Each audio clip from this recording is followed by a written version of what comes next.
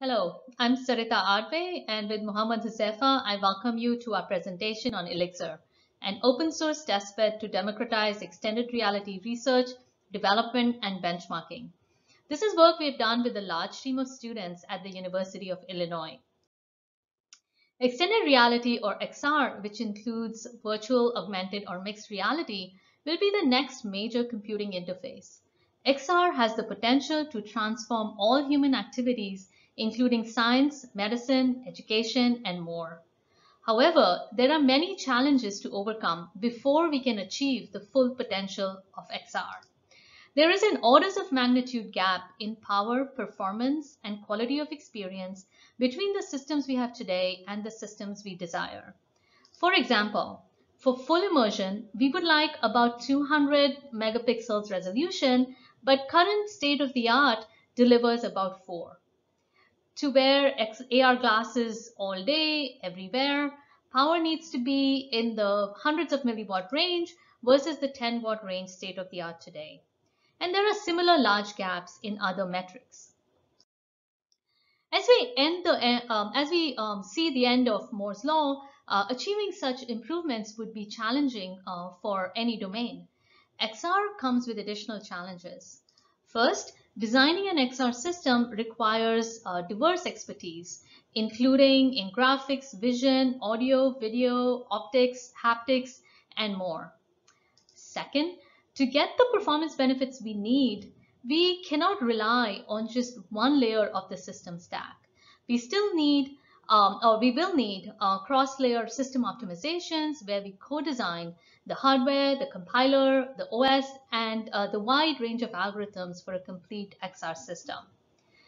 Third, metrics to measure the goodness of an XR system are complex and still a subject of research. XR requires multiple user-driven end-to-end quality of experience metrics such as motion to photon latency, image quality, audio quality, and more. And finally, today XR is dominated by a few participants with closed proprietary systems. There are no reference systems or benchmarks to jumpstart XR systems research. In other words, there is a large barrier to entry for open R&D in XR systems. So we ask the question, how can we democratize XR systems research, development, and benchmarking so that a broader community can participate to address the challenges to move this field forward? And in this talk, we will describe how we propose to address this question. We have recently released ILLIXR, the Illinois Extended Reality Testbed, to advance the field. ILLIXR has state-of-the-art XR components connected with a modular and extensible runtime system. It is compatible with OpenXR, a recent standard that provides an open interface between XR applications and the system. ILLIXR also supports several quality of experience metrics. It runs on desktop and embedded systems. We have performed an extensive characterization of ILLIXR to identify the performance, power, and quality bottlenecks in XR systems, and we are using ILLIXR in a large number of research projects. So here is a brief demo of ILLIXR. In this window here, we have a user walking around in a physical space, and we see the view from his camera. The window here shows a third-party view of the virtual space that the user is navigating. So here is the position of the headset in the virtual room as determined by ILLIXR. And this third-party view helps us debug our system. Here are the eye buffers that ILLIXR outputs for the user to see. So this is the actual output of ILLIXR. This is a window here to provide a range of information to help understand and debug the system.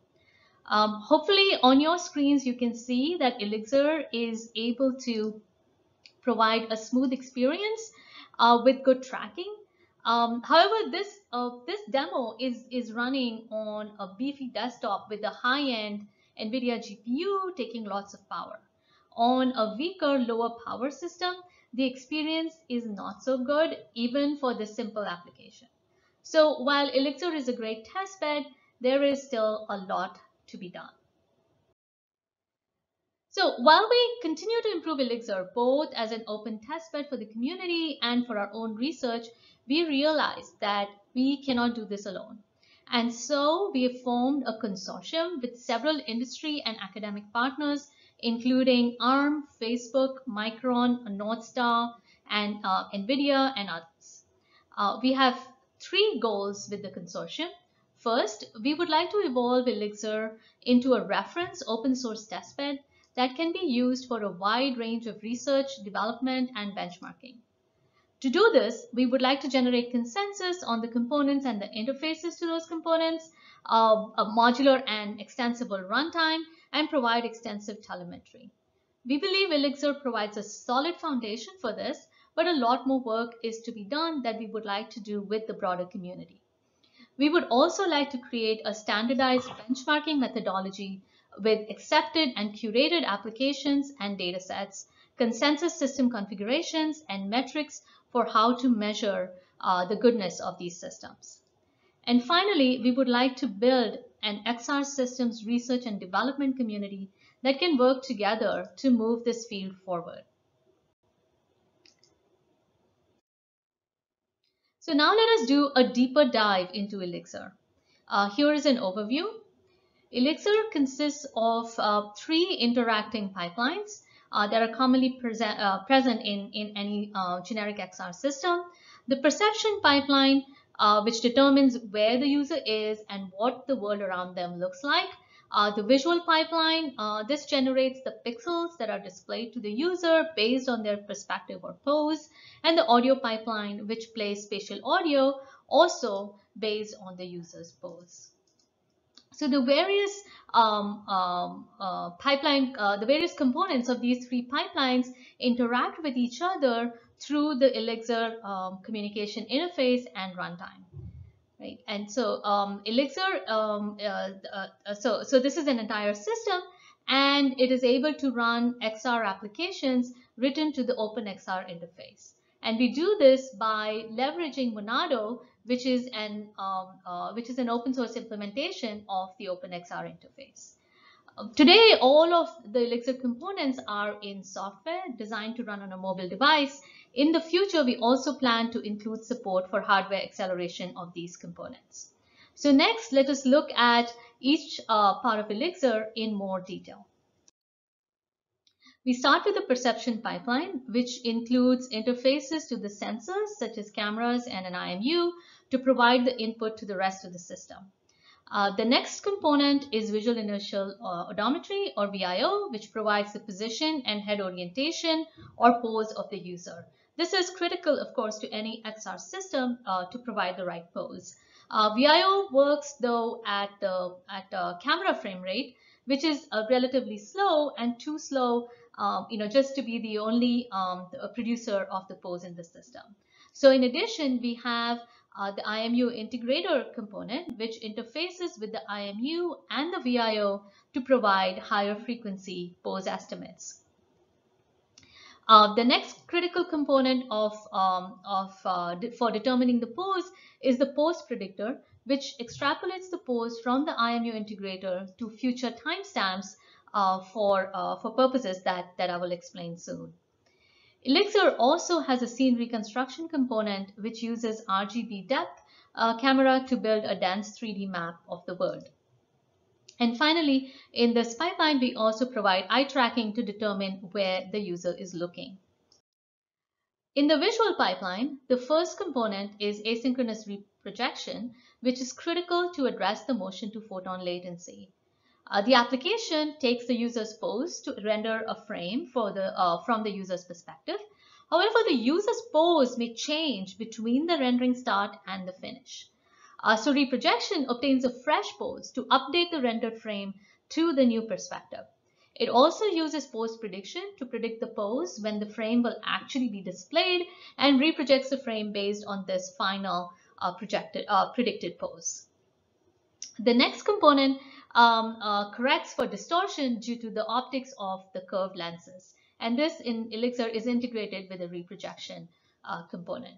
And finally, ILLIXR supports computational holography to deal with the vergence accommodation conflict problem that can result in fatigue caused due to current displays with single focal planes. So this component enables displays with multiple focal planes and computes a per pixel phase shift for such a display. The audio pipeline consists of a spatial encoder which encodes multiple sound sources into a single high-order ambisonics virtual sound field, which can be easily manipulated for playback based on the user's pose. The playback component obtains the user's current pose and accordingly rotates and zooms the provided sound field. It also performs binauralization to account for the user's ear, head, and nose. So ILLIXR is not just a set of components, right? But it's a complete system with a runtime that orchestrates the system's data flow.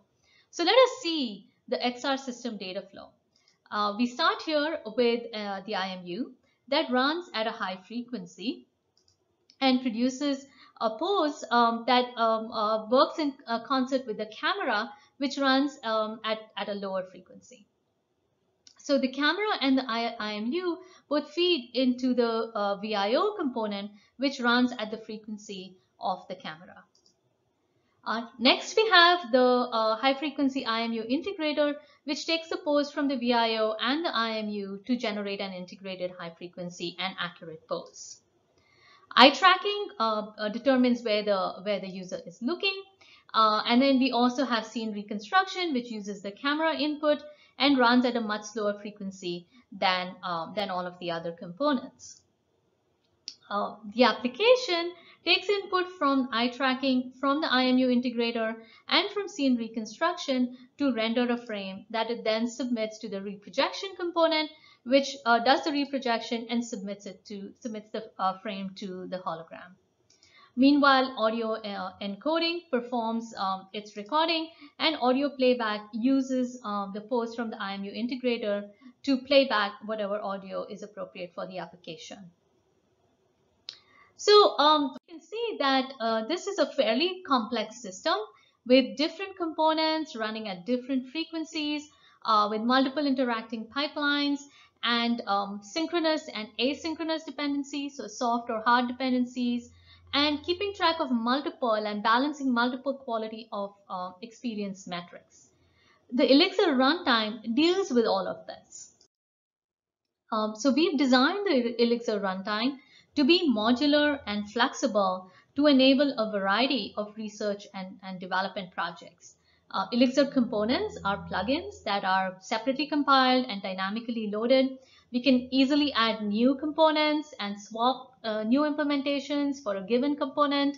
The runtime is also it's also very efficient and provides a flexible and efficient communication interface. So each component in this runtime specifies event streams to publish and subscribe. Each component provides its synchronous or asynchronous consumers, and the runtime uses shared memory, providing a copy-free and efficient implementation.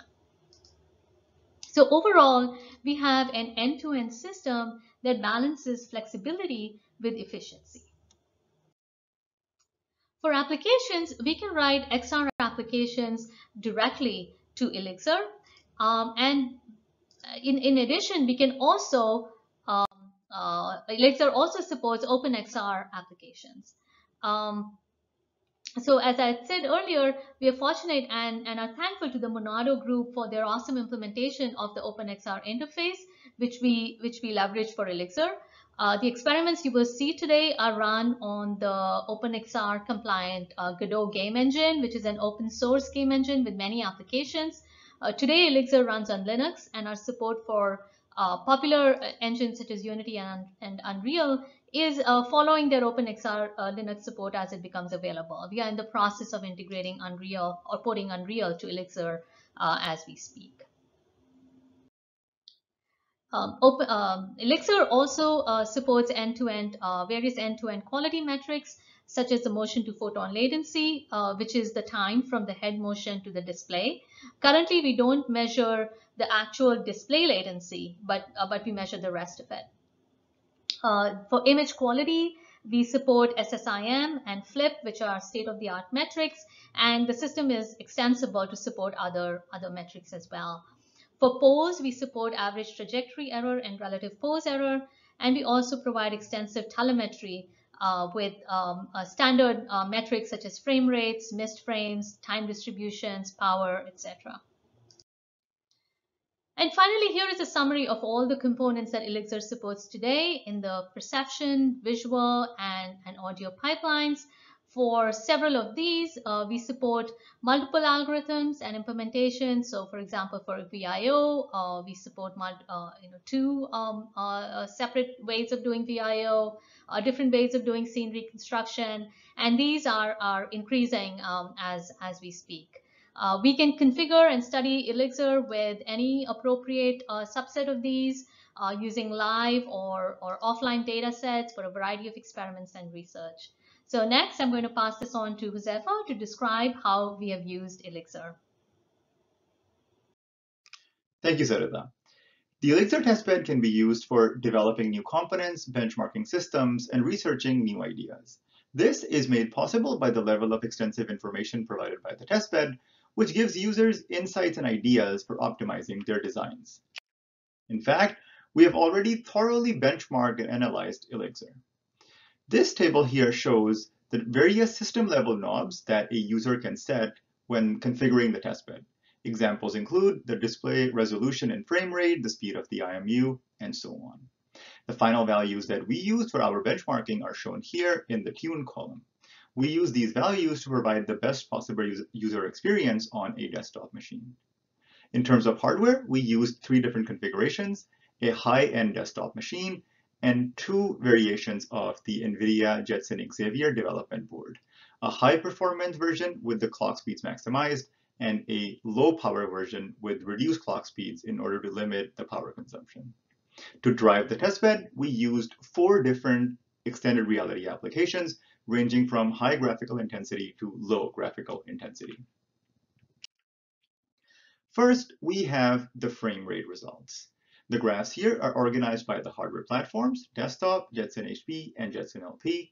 Within each set of graphs, we have further subdivisions based on the various pipelines. First, we have the camera part of the perception pipeline, then the IMU part of the perception pipeline, the visual pipeline, and the audio pipeline. Within each pipeline, we have subgraphs for the various components. For instance, the audio pipeline includes the playback component and the audio encoding component. And then within each component, we have 4 bars, which represent the 4 different applications that we use to drive the system. The y-axis of these graphs is capped at the maximum possible frame rate for that particular component. For instance, the maximum possible camera frame rate is 15 frames per second. That is why the y-axis is capped at 15 frames per second. Going through these graphs one by one, we first look at the desktop. And there are no surprises here. The desktop is a very powerful machine, and in most cases is able to meet the target frame rates. But the question is, what is the power cost of this performance? When we go from desktop to Jetson HP to Jetson LP, we realize that by the time we arrive at Jetson LP, audio is the only component that is running at the target frame rate. All other components are unable to meet their deadlines.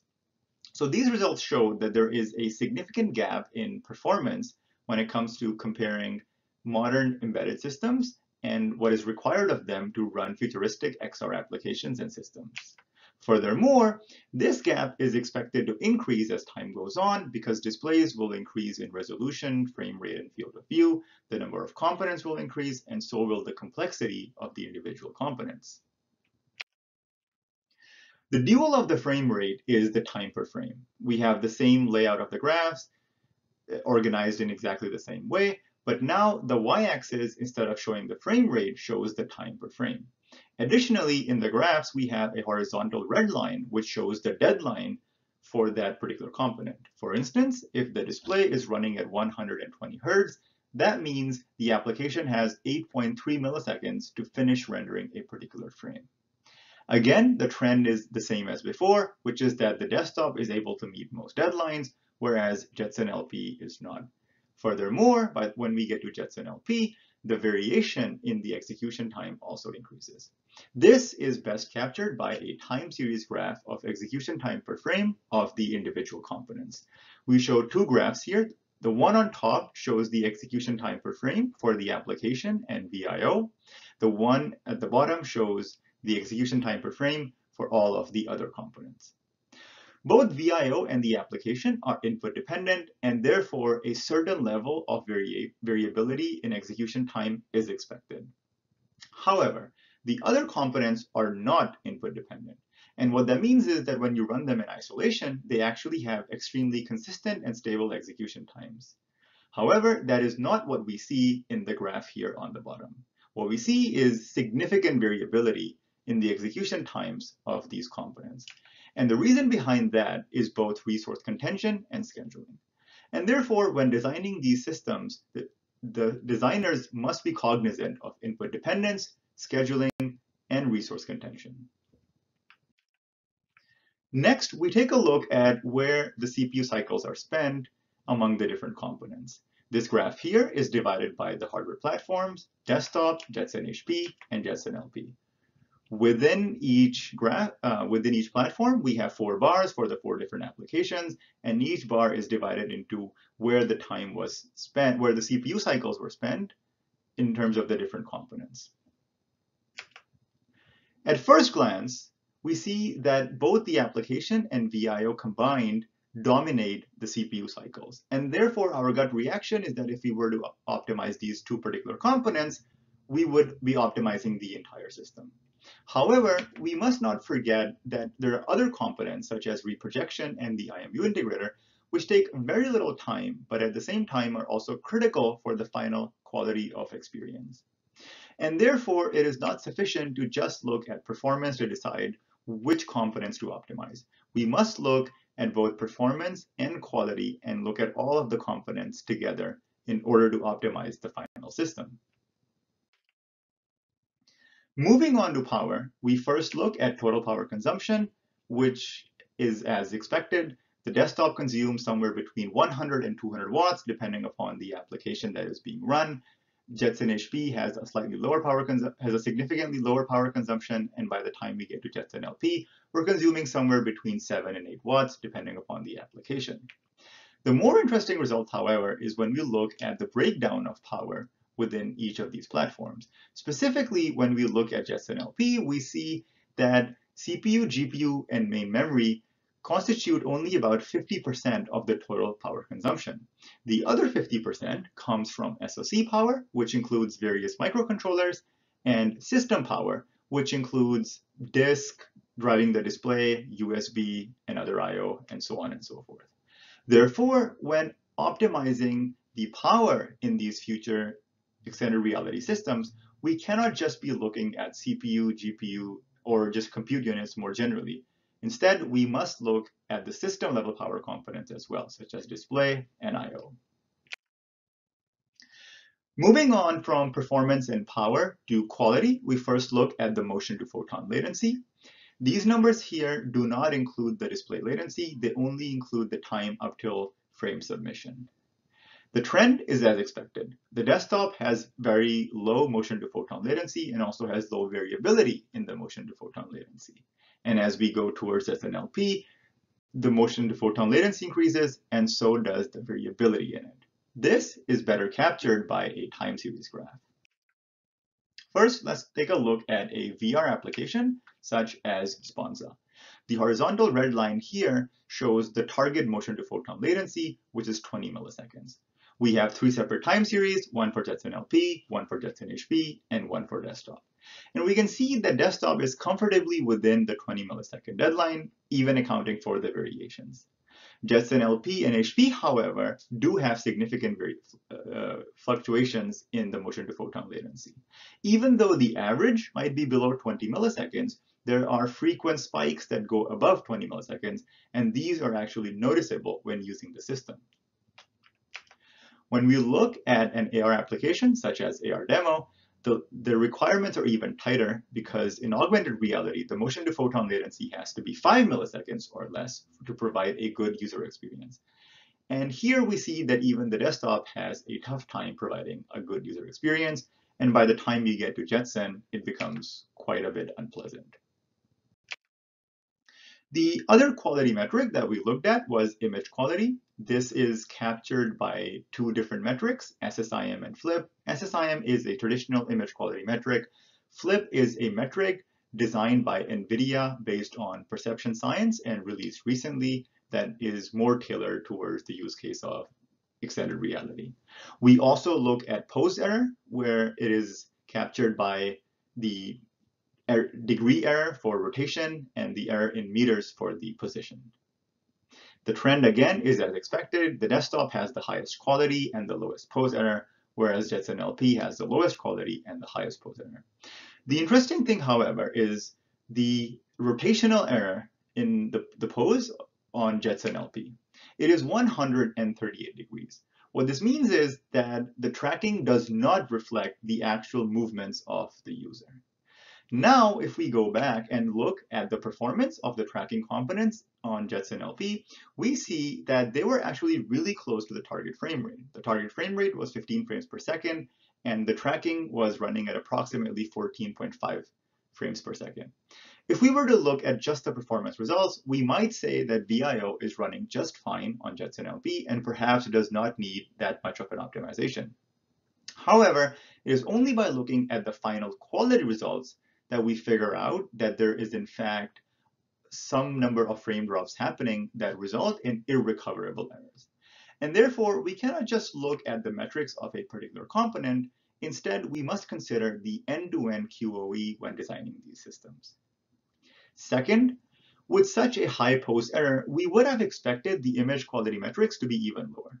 0.68 for SSIM and 0.65 for FLIP are not particularly high, but they're not as low as, say, 0.1 or 0.2 or even lower, given that the rotational pose error is extremely high. And therefore, these results also motivate the need for better QoE metrics for extended reality. We have looked at several different results at the system level, and these have very interesting implications for system designers. We saw that there is a gap in power, performance, and quality, which motivates specializing the hardware, the software, and in fact, the entire system. We saw that there's no single component that dominates all three power, performance, and quality metrics, and therefore we must look at the entire system together when optimizing. We also saw that the compute and DRAM power only accounts for 50% of total power on Jetson LP, and therefore, when optimizing for system power, we must look at system components such as display and I/O. We also saw that there's significant variability in the execution time of components for various reasons, and that motivates partitioning, allocation, and scheduling of system resources in an efficient manner. We also saw that per component metrics do not capture the final quality of experience, and therefore we must look at the end-to-end QoE and not per component QoE when designing these systems. Moving from system level results to the individual components, we find similar interesting insights. First, we look at the microarchitectural behavior of the various components. We see that the components differ not only in terms of instructions per cycle, but also in terms of the number of cycles that they spend doing useful work or being stalled on the front end or the back end or on bad speculation. That is to say that there is significant microarchitectural diversity amongst the different components. These graphs here show the number of tasks within each component, and it can be seen that there is a significant number of tasks across the board. Furthermore, there's no single task that dominates a particular component. We count 27 different tasks here, and we expect this to increase as we get more components. Furthermore, each task itself consists of several subtasks, so there's a variety of compute and memory primitives that can be found within the ILLIXR testbed. We already looked at several interesting implications based on system-level results. There are also similar implications based on the per-component results. First, given the abundance of tasks and the fact that no single task dominates, means that manually figuring out what to accelerate and then designing that particular accelerator might not actually be feasible. And that motivates the need for designing automated techniques for determining what to accelerate and then actually generating the accelerator. It might also be impractical to build a unique accelerator for every single task due to constraints of either area or engineering costs, and therefore we must reason about building shared hardware. The final SoC must provide flexible on-chip memory and communication interfaces to accommodate the varied compute and memory primitives found within the different components. And given that the components are still in flux, the algorithms are still being designed, a certain level of programmability will be required in the hardware. And finally, given that the different algorithms have different trade-offs in terms of quality, power, and performance, we would require an end-to-end QoE-driven methodology for coming up with approximation techniques. All of these results suggest that ILLIXR is a rich playground for performing XR systems research. In fact, we are performing much of this research already in our ILLIXR group. We are looking at designing accelerators and memory systems for XR, looking at compiling to heterogeneous hardware, coming up with new QoE metrics, and then using these metrics for performing scheduling, and looking at partitioning work between sensors, the device, the edge, and cloud servers for computation offload, for streaming, for multi-party XR. In terms of the testbed, we are looking at developing new components, such as spatial reprojection and hand tracking. We have already begun work in integrating the Northstar augmented reality headset into the ILLIXR ecosystem. We are also broadening our hardware and software support. And of course, we are also looking into incorporating the findings from our research projects back into the testbed. Finally, on the consortium front, we have set up various working groups on different topics. And as was mentioned before, our goal is to build a reference open source testbed and benchmarking methodology, and also to build a community of XR system researchers and developers. To recap, ILLIXR, the Illinois Extended Reality Testbed, is the first open source full system testbed for extended reality that provides a rich space for performing XR systems research and aims to democratize XR systems research, development, and benchmarking. To find out more about ILLIXR, please visit illixr.org or contact us at illixr@cs.illinois.edu.